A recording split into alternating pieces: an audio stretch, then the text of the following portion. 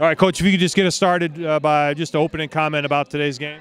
Well, I'm really ecstatic and grateful for the fan support first and foremost. I don't think we've had a showing in that in the spring game in my time here, so that was fantastic. I think it gave us some energy in the early going. The defense took full advantage of that, and then the offense came on later on. But overall, we're happy to get through this practice without what appears to be not much serious injuries and things like that.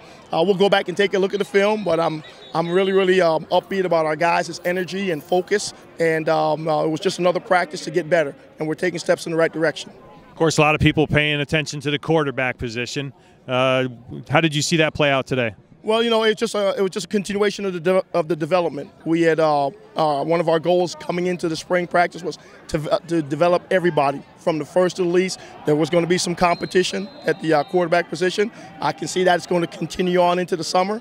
I like some of the things that were done. Some of the other things we're going to have to go back and kind of iron out were unacceptable. But for the totality of the spring, really pleased with the way those young men they're grasping control of the offense and the way that they're getting better. TC, Taylor, and Coach Hobbs have been doing a good job of bringing them along.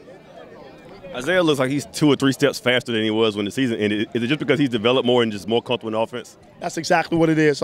People don't know about him. He's not the most imposing figure, but he's a very strong young man. He's what we call wound tight.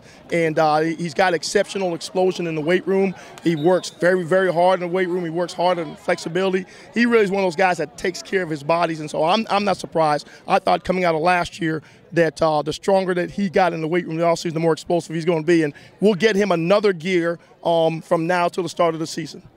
Obviously, you being a defensive coach, you would probably enjoy seeing the defense jump out to that early lead. But just talk about how they flew around early on.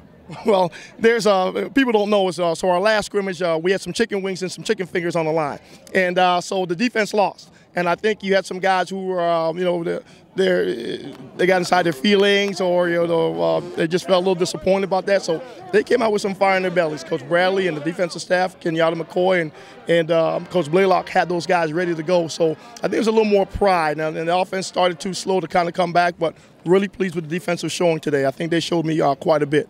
What was on the line today? Really, it was nothing. Okay. It was nothing. We had gone back and forth as a staff for the last 48 hours saying, what are we going to play for? What are we going to play for? And I had up until 11 a.m. this morning to make a decision. And it was going to be, we're going to go out and we're going to get after each other. And really, that was the emphasis. I told our guys to where we were coming out of the last 2 practices that we were not going to get any better if we weren't tenacious after each other. That's how you get better at this point. They've learned their plays. They know how to get into position. And now you just got to compete. And we've got to build that type of adversity and competition going forward as we get ready for season play.